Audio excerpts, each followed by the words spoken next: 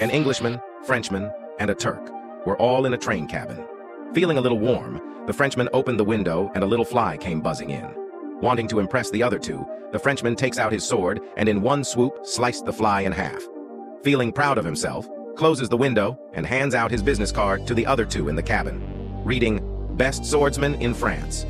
The Englishman, not wanting to be outdone by the Frenchman, opens the window and another fly comes buzzing in.